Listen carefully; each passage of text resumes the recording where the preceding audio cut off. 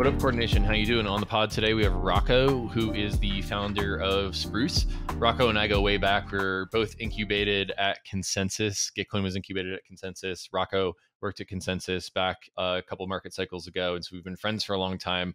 Following his work, working on Spruce ID, and more recently, Sign In with Ethereum, which is an open standard for how you can prove to an app that you own an account, and you can give it information associated with that account. So we're talking about decentralized identity, decentralized reputation, decentralized society, all of the good stuff that decentralized reputation could enable in this episode. So just really quickly revisit that thesis. Decentralized identity is Regen because it's going to enable more positive sum games and repeat interactions between participants in the decentralized society that is being built on Web3. And that is why Sign In with Ethereum matters. It is the portal through which an application can get access to your data in a privacy-preserving way and create a more decentralized society and regenerative crypto-economic internet. So Rocco is one of the unseen voices and unseen heroes of decentralized identity. And so I'm just really excited to be on this episode and talk about Sign In with Ethereum and Spruce ID with him. Also just a great guy. Like I said, I've known him for years, and it's been really fun to follow their journey. So without further ado, I give you Rocco and Spruce IG. Enjoy, Coordination. Working in Web3 is awesome. It's freeing, powerful, and so much fun. But working outside of the typical W-2 employee structure is a deal breaker for so many people. OPOLIS is helping the self-sovereign worker focus on what they do best, their work, while OPOLIS manages the back end. There's a lot of nation-state overhead when working in Web3, and OPOLIS takes care of all of the back end stuff, freeing you up to do what you do best, your work. OPOLIS leverages group buying power through a community employment co-op, helping you save 20 to 50% on high-quality, affordable healthcare options through Cigna. So do what you love and maintain your financial security with OPOLIS. You must be authorized to work inside the United States to receive OPOLIS's benefits, but OPOLIS is expanding its services to Canada starting on June 1st of next year. So book a 30-minute free consultation with OPOLIS experts and join OPOLIS by December 31st to get 1,000 work and 1,000 bank tokens. Go to connect.opolis.co/bankless to get started. GOLDFINCH is a decentralized credit protocol with a mission to connect the world's capital to the world's growth. GOLDFINCH focuses on real yields from real companies, so start lending your USDC to real businesses driving growth worldwide. GOLDFINCH's borrowers are proven fintechs and credit funds in emerging markets who need access to GOLDFINCH's capital to drive economic growth in regions faced with barriers to financial access. In just under 2 years, GOLDFINCH has loaned over 100 million USDC, reaching over 1 million people and businesses across 28 countries. GOLDFINCH is doing what DeFi was always meant to do, expanding financial access to those who have historically been shut out of the TradFi system. So, become a GOLDFINCH member to put your USDC to work, empowering real businesses' growth. Join GOLDFINCH's new member vaults to be an active investor and take part in supporting GOLDFINCH's security and expansion. Receive yield enhancements generated by protocol revenue, plus access exclusive communication channels and more. So go to goldfinch.finance to get started. All right. What's up, Rocco? Hey, how you doing, Kevin? Good. Really excited to talk to you about Spruce. So tell us what Spruce is and how you got to be working on this problem. Spruce is working on decentralized identity and data. And one of our core tenets is we want to make sure that users control their identity and data across the web. You see a lot of what's going on in the crypto space, especially around assets. How can that also translate over to users owning and controlling their identity as well? Probably the core way of summarizing what we're working on at Spruce. A lot of it being developer focused, purely on bringing open source software to the world and letting users implement these kinds of workflows into their dApps and regular applications too, and try to make it as easy as possible for them. Mm-hmm. Yeah, let's maybe spend 5 minutes on your history and how you got to be working on this problem. Yeah, so before Spruce times, I was at a different tree known as Alpine, over on the Consensus side of things. So my co-founder Wayne and I worked over at Consensus years back. And I just have to interject that you and I worked together at Consensus. I think you were out in Boulder for a summer, and we hung out for not a summer, but like at least a month while we were both at Consensus. I do remember that. I do miss the mountain views too. The views out there are beautiful. And we were working on decentralized identity at the time over at Consensus. And Consensus was probably one of the leading organizations putting resourcing into decentralized identity that many years back, like really early to the trend with like the folks over at Uport and the work they were doing way early on in terms of bringing decentralized identity over to the Ethereum ecosystem and beyond, and like understanding that the keys we use in crypto land translate well to like, these decentralized identity paradigms. And some of the focus we had at Consensus, Wayne and I, were on platform economies, namely that a lot of companies in the space were trying to rebuild a lot of different forms of platform economies uh, at the time, but in a decentralized manner, like tilting some of the things towards users more so than platforms, reaping a lot of fees. And one of the things that was missing at the time was the trust portion of the transaction. How do you handle knowing who you're dealing with on these platforms if it's all decentralized? And namely, a lot of these things we could operate as like a public key, like 0x, yada, yada, yada. But let's say you kind of have the example of like a decentralized Airbnb where folks want to stay at a place over time. We're trying to reduce the amount of fees that platforms take and really keep it between the owner and the person renting the space. You're going to need a couple of things, namely the legal portion of the identity, which is, does that person actually own the space and have the rights to rent that space out? The reputational identity, has this person have a good reputation over time of like being a good renter or being a good person leasing the space out to someone, and everything is kind of in order as it should be. And lastly, you have like certain safety checks with reputational identity, like you're not going to get serial murdered overnight. Um, so beyond kind of just us sending assets to a smart contract, kind of locking it up and having this decentralized Airbnb, how do you slowly reintroduce just the right amount of information for the counterparties to make sure that the transaction is safe in different ways? And that was a big part of how we got started over at Spruce. And around 2020, we were an independent organization specifically working on libraries to bring these decentralized identity paradigms into play and implementing them on applications. And most recently, a lot of our work for the last year focused on sign in with Ethereum. And what a lot of that has to do is the first part of kind of identity, especially when dealing with apps and services on the internet, is around signing in. That first interaction that you take when you interact and interface with something is that sign in portion. And that's been a lot of the focus of our work ever since. And it's been a pretty wild ride, but I love kind of how the space is slowly evolving into these two areas, and folks realizing that at the center of all these things are keys, that all the stuff you do on the financial side deals with keys, and all the stuff that you do on the identity side is also using that same key pair. Mm-hmm. Yeah, I mean, I'll just, while we're sort of traversing this design space, I guess I'll just say out loud what my thesis of, so, GreenPill is all about regenerative Web3 and things that are pro-social with Web3.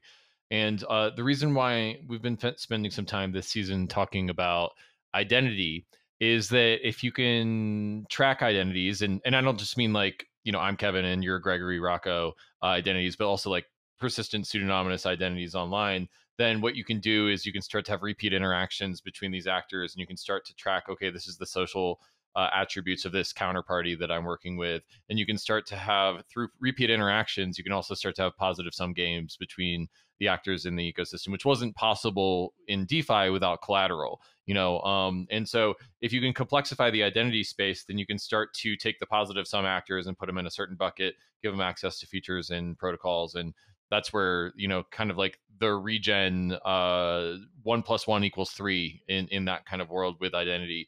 And so, I know that we're talking a lot about the technology, private keys, sign in with Ethereum here, and I just wanted to make sure for the listener that we connect the sort of like regen thesis to the identity piece there.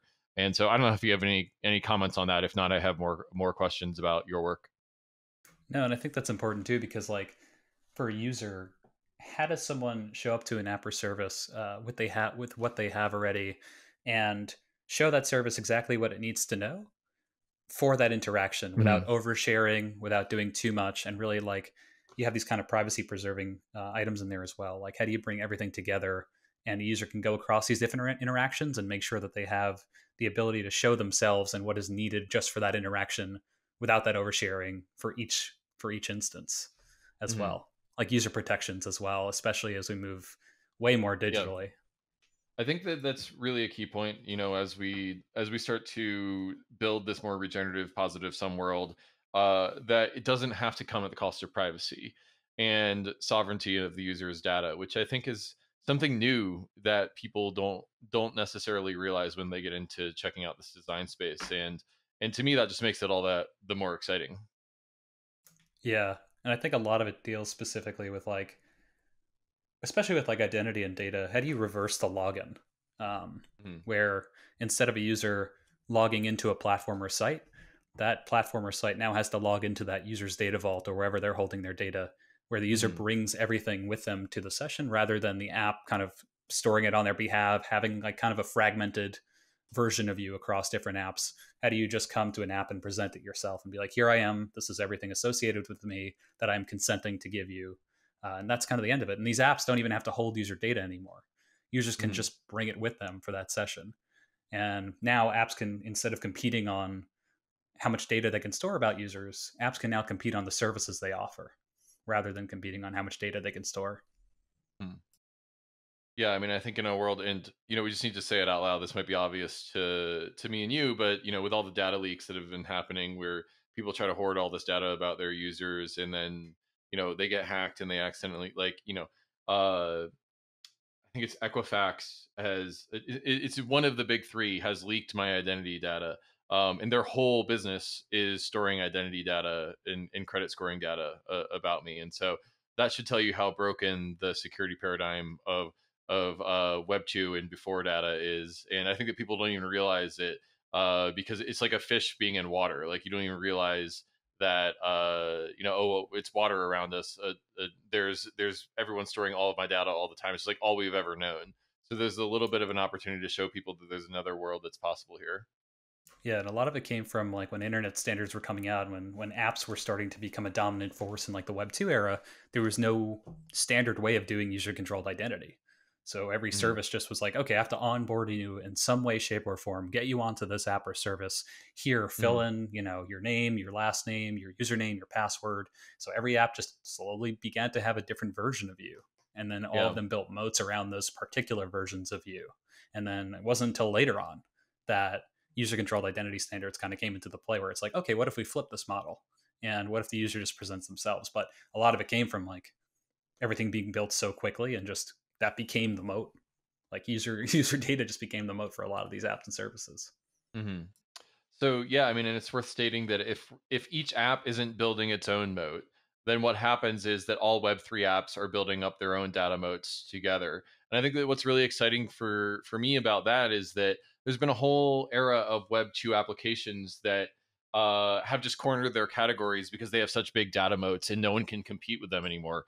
I'm sort of subtweeting Facebook and Twitter and all those other social networks that have this network effect where all my friends are in Twitter, and because of that I'm going to be at Twitter, and because of that all my friends are at Twitter. There's like this infinite loop of this network effects that's being climbed. But you can imagine someone, I don't know, let's say Lens Protocol, building a Web3 social network and making the social graph open source so that anyone can derive from it, and then anyone who starts a Web3 social app can just start on third base because they've got all of that data and network effects there. And so I think that it really builds a more pro consumer and pro citizen web when you can take your data from site to site and you're not locked into these little walled gardens. And that's exactly what it is too from the crypto space. It's like we have a lot of these different apps you could use that rely on the same smart contracts, but are just kind of different front ends, different experiencer folks.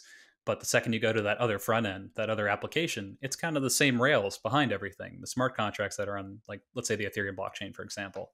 And like you're saying with this, you could have, these open social media protocols where you can have, the green pill social space where you take the user kind of brings their posts, followers, and everything with them. I could have a different social media app, and it's all the same data that's being brought back and forth, but we're just kind of different purpose built, different themes, different services we may have on each application, but the underlying data is just coming to each one.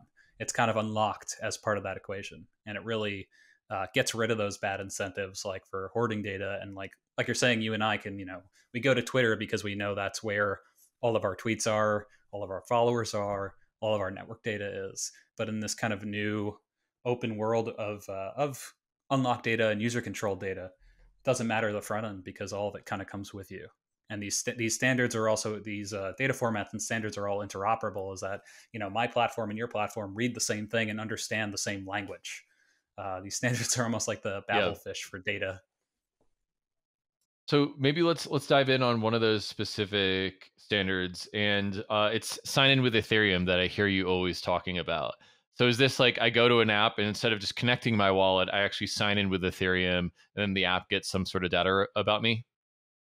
So the sign with Ethereum standard, a lot of it deals specifically with like how do you prevent big login?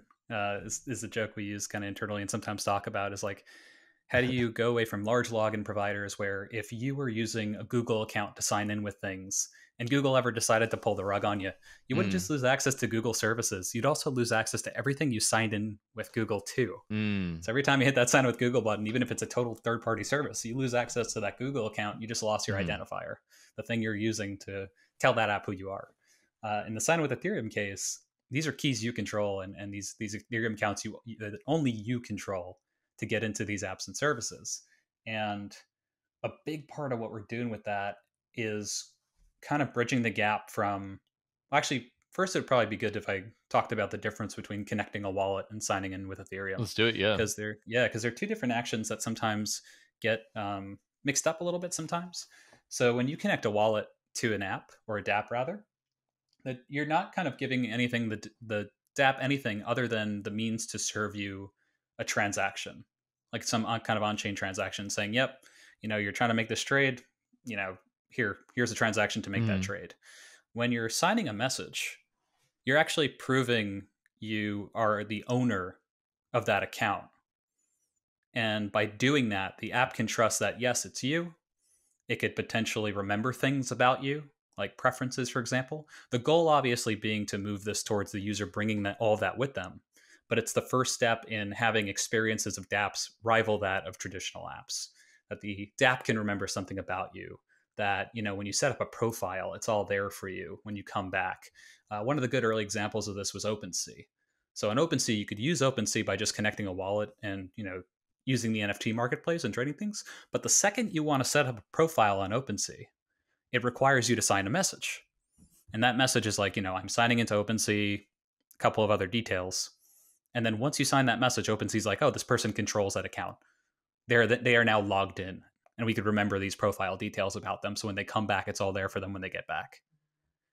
And what the whole Sign with Ethereum initiative was standardizing that message format that, when you get served that thing in your wallet that's like, sign this message, it's very much how do you standardize that so that wallets can then tell the user, hey, you're signing into this, where it's getting like just that much better with UX so that the wallet's not like sign the random message, but instead saying you're actually signing into this app or service.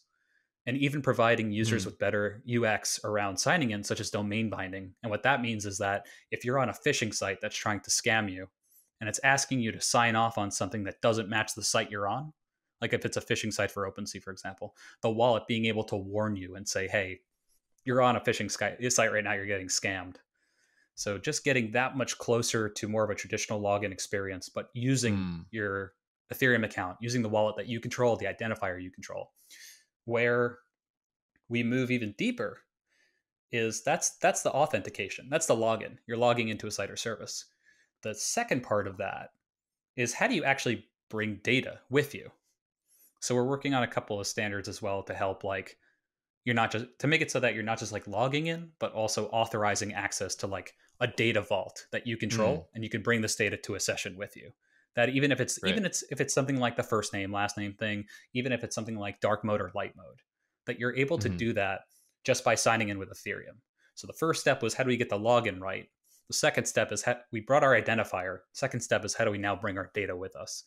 Mhm. So it's a little bit of background on the kind of Connect wallet signing with Ethereum So, differences.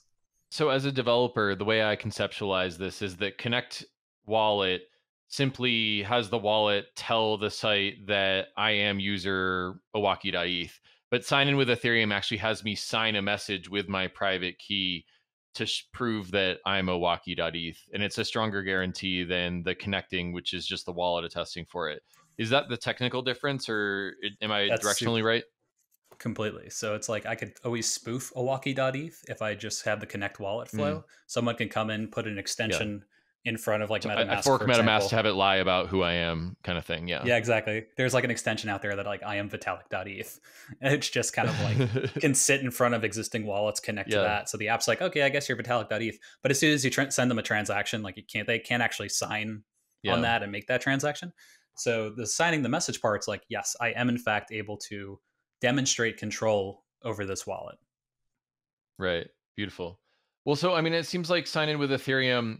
Let's maybe talk about all the really beautiful data that can piggyback on top of me signing in with Ethereum. So, I mean, could we maybe get into that ecosystem and what use cases you're really excited about there? Sure. So some of the early stuff around like the space that I see kind of popping up, especially with the work over on the Gitcoin Passport side, some of the work we're doing on credentialing and others in the space is how does a user some of the early cases is like two I see a lot of it first being around creator authenticity. So how do creators in the NFT world like have assurances for other folks buying their works that they are who they say they are in these places?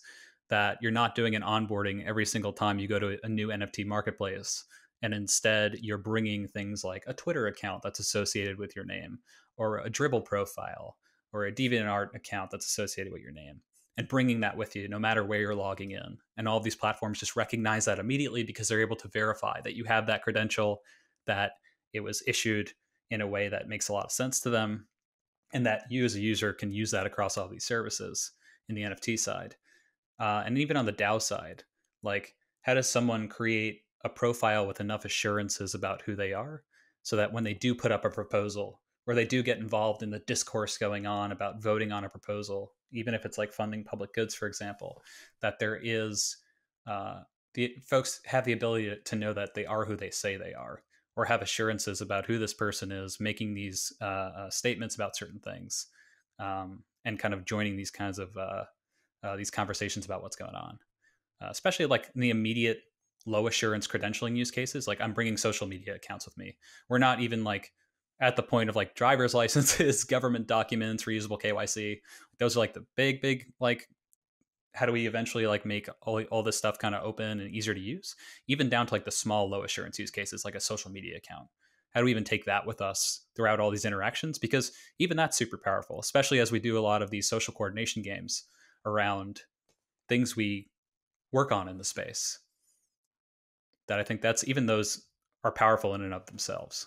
COINSHIFT is a leading treasury management and infrastructure platform for DAOs and crypto businesses that need to manage their treasury operations. Every crypto org needs to manage its treasury, and COINSHIFT offers a simple, flexible, and efficient multi-chain treasury management platform built on top of the highly secure Gnosis Safe. With COINSHIFT, your organization can go from primitive single-chain treasury management to expressive, flexible, and multi-chain treasury features, such as global user management, global contacts, proposal management, and many other features that can be shared across an entire organization, allowing users to save time and reduce operational burdens and gas costs. COINSHIFT even has data tools like account reporting across the 7 chains on which it operates. Used by industry powerhouses such as Uniswap Grants, Balancer, Consensus, and Masari, COINSHIFT is speeding up the coordination and efficiency of the organizations that use it. You have to keep up with the frontier, and COINSHIFT makes that easy. So sign up at coinshift.xyz/bankless. The world has woken up to refi, and CELO is here for it. CELO is the layer 1 for the regenerative finance movement. It's fast, planet positive, and built for the real world. CELO has committed to producing a sustainable future from day one and has built its technology around one of the lowest carbon impact consensus mechanisms, and is the world's first carbon negative EVM compatible layer 1 blockchain.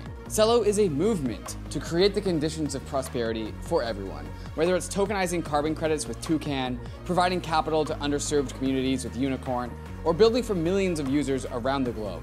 CELO was created to transform crypto enthusiasts into a movement of changemakers. Follow along on Twitter at CELO.org to learn more about how CELO is accelerating refi for a positive, lasting impact on people, communities, and the planet. And if you're a builder interested in refi, be sure to join the Build with CELO hackathon live now with a prize pool of over $100,000. I mean, it seems like there's such a diversity of different data writers that we could have once more apps integrate with sign in with Ethereum, that I'm really excited to see this ecosystem flourish. And of course, the one I'm more familiar with is Gitcoin Passport, because back when I was at Gitcoin, we were kind of starting to think about what would have to be true for Gitcoin to take the Sybil resistance data that it has and make it accessible to other applications. Of course, with the permission of users authorizing their data silos. And so you can imagine that someone signs in with Ethereum, and if they authorize the app to have it, then you could get their Gitcoin passport score and from that application. And then all of a sudden that application knows, oh, I can treat this user as a Sybil resistant user instead of just a regular user. And I don't know, it just seems like there's a totally broad design space, but it could get really deep in each of these individual application niches, just depending on what kind of data is emergently created and what users will authorize. Yeah. And I'm thinking too about if you could even blend things from the Gitcoin passport, like credentials, with even on-chain information. Like, for example, you have assurances around Sybil resistance from these social media accounts, from these accounts across the web tied to this identifier, this key. What if you could also blend that with on-chain information as well? What if it's kind of even drilled down to beyond just like has made a transaction to like has made over 10 Uniswap trades within a certain period, and that gets issued as a credential. And that used like on-chain blended with off-chain to get even higher assurances about Sybil resistance, like that a user is in fact a unique user. And just kind of showing up to something with that with enough assurances for whatever the application is. Let's say it's an airdrop. Let's say it's for increased benefits on an app or service. Now you could even not even just use the off-chain stuff, the stuff that's coming from Web 2, but also natively Web 3 things, and kind of have this blended experience from both sides.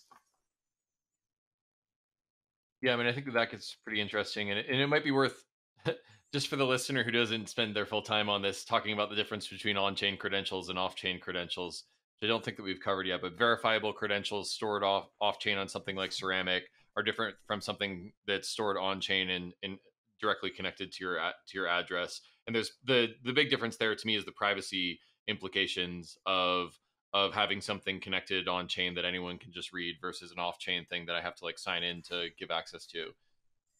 Yeah, one of the is that right or close?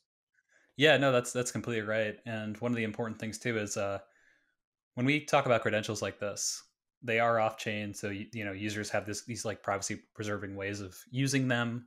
And a big thing about the on chain credentialing, and you could actually represent stuff that happened on chain as an off chain credential. Like I could issue you, Kevin, a credential that said you made more than 10 Uniswap trades. I'll issue that off chain, but the evidence for that will be some on chain information. Maybe we'll hit an indexer, maybe we'll hit some service that gives us the evidence for that information. But I think where it gets even more interesting is when you could start using these off chain credentials on chain in different ways. Like, let's say you have a fully autonomous system with smart contracts. Like, imagine if you could use those credentials with that smart contract now. And that smart contract is has to have a Twitter account associated with the public key. The only way for that smart contract to understand that is if it's on chain in some way, or if there's an oracle, something that feeds off chain information on chain in some efficient way. So there's like a huge like mix and match design space of what can be off chain, what could be on chain. But I'm more along the lines of like things in terms of like personal information remaining off chain in different ways, so long as it could be privacy preserving at the end of the day, that the user kind of has full control over the information. You might have some emerging things to somehow get that on chain in a privacy preserving way, but I think that's just kind of the core of it. As long as that information is protected for that person, then kind of the format is whatever's easier, but as long as that information is protected. And we should say that, like, for on-chain data, there is ways to protect the privacy. I mean, I'm thinking of zero knowledge proofs when I say that out loud. But I know that when the DSOC paper came out, this was a big, a big controversy that happened. Yeah, soulbound tokens. That was probably the one burning question. Was like, how do we make sure that whatever is going on chain stamped in the ledger of record forever isn't my social security number, and that isn't ever possibly leaked in any possible way? And that's probably still one of the most important things, especially for the folks experimenting with on-chain credentials, to just always make sure designing for privacy first is super important, because you don't want to have this immutable stamp. Yeah, I mean, and this is not like when you're designing for a Web 2 app where like the server goes down and it goes away. The blockchain is forever. So, depends on the blockchain, but the Ethereum mainnet, I think we can assume, has reached escape velocity and is going to be around forever. So, you just have to take privacy way more seriously, because you're going through a one-way door when you deploy something to a blockchain. Yeah, exactly. And I think that's, as long as that's kind of the core of folks looking to do identity on chain, as long as that's at the core of their principles and reasoning and philosophy around it, then it's cool. Like as long as we're just not personal information on chain that's not encrypted, not private by default, just very scary when it's immutable like that. But there are a lot of folks working in that space right now and making sure that that is a possibility. So definitely hats off to them. Yeah, totally. Um, what are what are the categories of things that sign in with Ethereum enables that you're most excited about right now? I think one of the things that I'm a big fan of is how do you log in on behalf of a DAO? I Hmm. think this has been a little bit of a problem for a while where if you have a multi-sig or a multi-sig wallet, so like let's say, in order a multi-sig wallet, you just need multiple people to sign off on something or multiple wallets to sign off on something to make a transaction go through in a Hmm. multi-sig wallet. So if, you and I set up a multi-sig and with the, we can make it two out of two. So both of us have to sign and Right. approve something in order to make something go.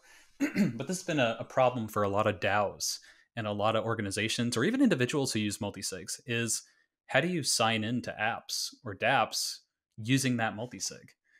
Traditionally in corporate world, it's like we always have the designated social media person, but it's one person representing the organization. It's not like 100 of us are sitting around a computer and all 100 of us have our hand on the mouse and clicking on things on the Right. app or service. It's always one person, and this really never translated well yet in terms of dApps where multisigs can just take off-chain actions and have an account on a platform.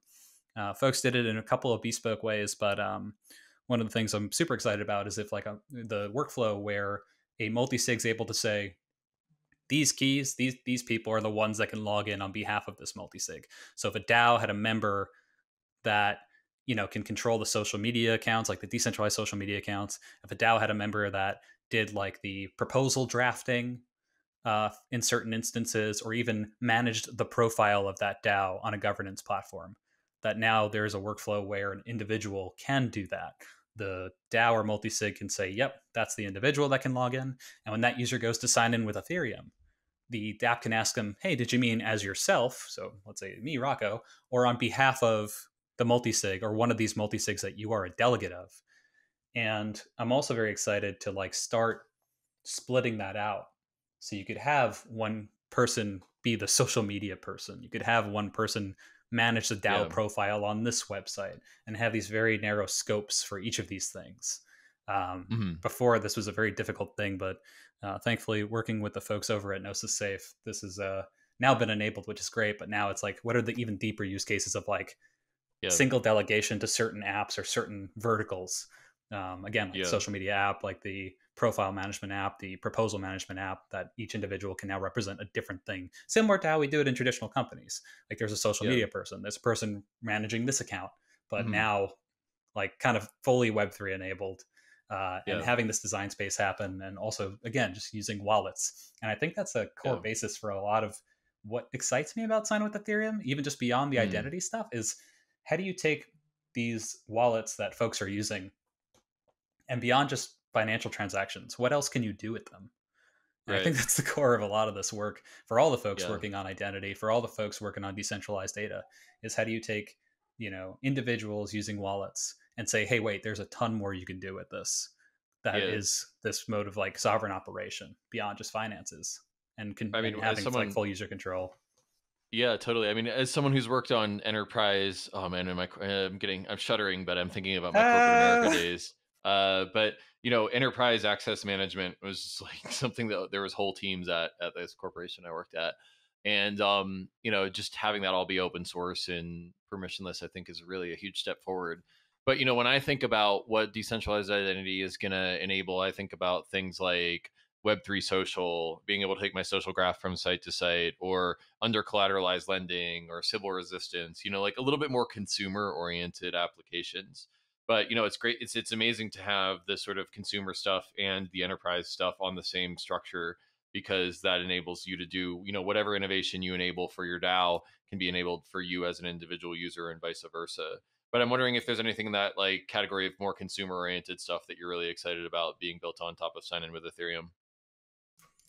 no, I think you kind of hit the nail on the head there, especially around the social space. Is that the one thing that I saw the space take a great turn, I'd say probably in the 2019, 2020, was more into the social space, and not even just social media, just like pure interactions as individuals, beyond just the dApp that can kind of make money go from point A to point B, which is super important in its own right. I never want to downplay the finance side of crypto, but I think signing with Ethereum really represents that other side of like those interactions, those social interactions, like decentralized social media, artists in the NFT space, and how we communicate. I think that's kind of the world that's unlocked here outside of the financial use cases. Like, how do we start having these more contextual interactions in the space as opposed to just connecting a wallet and making a transaction? How do we go levels deeper than that, especially on the consumer side like that? I think it's all the social interactions, all the contextual interactions when you need just a little bit more of yourself than just the public key, just the wallet, I think is when this gets really, really powerful. And kind of signing with Ethereum is just kind of that root of it. It's just kind of the standard. It's just a standard. It enables all this. But I think what it enables, like we're talking about now, those contextual interactions are super, super important, especially as the space evolves to like bring people closer together and everything we're doing here. Mm-hmm. So I know that you spend a lot of time thinking about this, and I know that because when we hang out, we geek out about this a lot. So I'm wondering if you could take me into the future. It's the end of 2022 right now. Say it's 2032. It's 10 years from now. If sign-in with Ethereum is maximally successful, what will the world look like? What kind of impact will it have on the world? I think if signing with Ethereum is maximally successful, we really have a world where large companies aren't extracting the value they are anymore from users.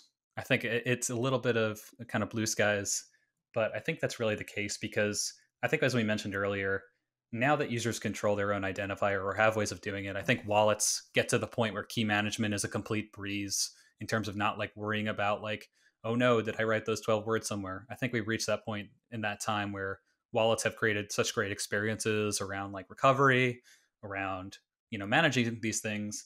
And I think we have this world where users are always in control of their identifiers, never worrying about a large company pulling the rug on them or having a data breach, and instead are just worrying about new features that are dropping to make the apps and services that much more better for users. That we're not constantly in this world of fear of, oh no, is something going to happen to my data?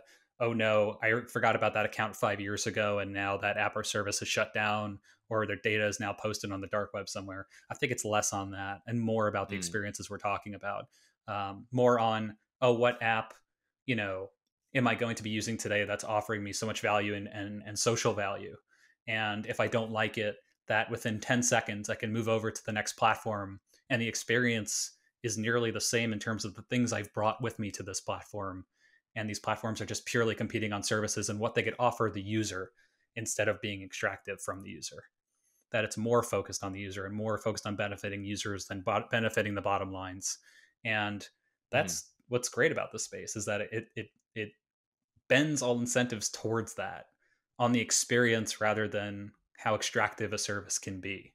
And I think the 10-year view is if you get to that point, if these standards are working as intended, and if key management is in place to make it a breeze, and I know we all kind of use the default of like, can my mom use this? And I think in 10 years, absolutely. I think that'll be the case. I'm very hopeful for the wallet space in terms of getting it right for users, making sure the design patterns are great, making sure that recovery is great. And I think if we're all there, I think we're really in a great spot with how we interact on the internet, how we take control of ourselves on the internet, how trust gets redefined on the internet, and how experiences evolve as well. Beautiful. Well, is there anything I didn't ask that you want to say, or is anything else that you want to say before we wrap? I just want to say that I think what often goes underappreciated in the space are the folks working on open standards. That we talk a lot about generally when new standards drop. I know folks are talking about account abstraction. Folks are talking about like what's the new thing going on right now is like, I think the human coordination cost to bring these standards to life, like signing with Ethereum, that often goes unnoticed. I also want to shout out to like all the EIP editors, the folks who have been keeping the Ethereum standards going and making sure that they're reviewed, making sure there's a process for them, because all this stuff is built on open standards. And the nice thing about this space is that it moves at the speed of light in terms of like a bunch of companies coordinating on bringing something like signing with Ethereum to life, bringing other standards to life, really just making sure that everything works so seamlessly. And I just want to definitely shout out to all the folks besides myself working on open standards, using open standards to really try to give users a better experience than what's out there, because there's a lot of human coordination costs to it. And that coordination cost is it's definitely there. Yeah, public goods are good. I feel Public like goods are standard good. setting work is a public good. EIPs are one of my favorite public goods. That's Totally. That's definitely one of them. Yeah. Weird. Well, Rocco, keep up the great work, and so great to have you on the pod. Thanks, Kevin. Thanks for having me.